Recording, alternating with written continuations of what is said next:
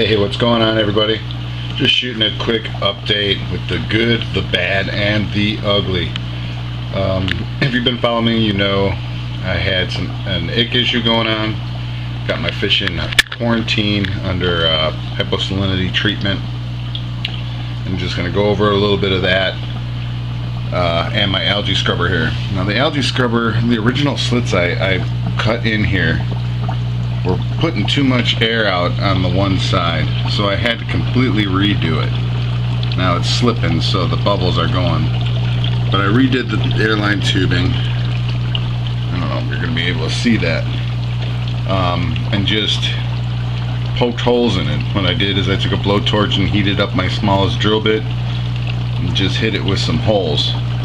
And that's working a lot better. I'm getting a lot better flow across the whole screen. So that is the good. The bad and the ugly.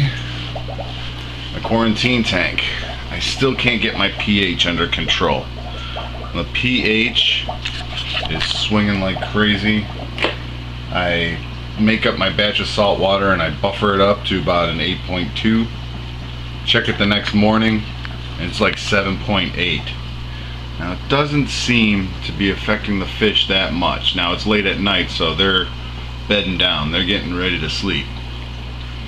But here I am. I'm on day 3. And if this doesn't like get under control, I don't know if I'm going to be able to keep up with it. Because I'm trying to buffer the water and I can only go so fast, like a 0.05 a day to try and buffer that up. But I just don't understand. I get my water and my change water are buffered to the 8.2, but then the next day it's down to 7.8. So really hope that doesn't affect the fish. Like I said, I've been doing a water change on this every day. Ammonia is starting to become a problem. I detected some ammonia today, so now I'm worried about that too. So I'm worried about ammonia. I'm worried about the pH. I don't want to do wrong by my fish. And you know, I just want them to be, I'm trying to help them. I don't want to end up killing them because my skills as a fish keeper aren't good enough. So that's the bad and the ugly. Just letting y'all know, it's just real difficult to keep up with. So quarantine first, people. I am a pro quarantine dude now.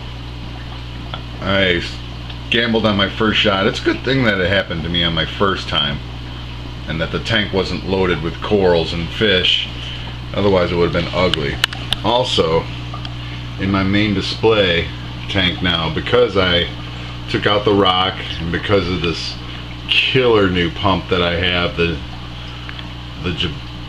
Jibo, I still don't know how to say it, man, but the WP25, it's kicking so much flow. It kicked out a bunch of stuff that was like in my rock, and then I took apart the rock, so that even freed up more dead spots. So I'm seeing a huge nitrite spike.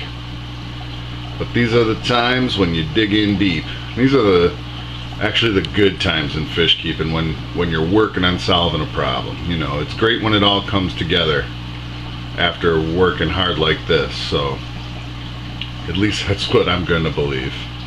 Just a quick update for y'all. Comment, rate, subscribe. I'll keep you all updated on this tank. Have a good one.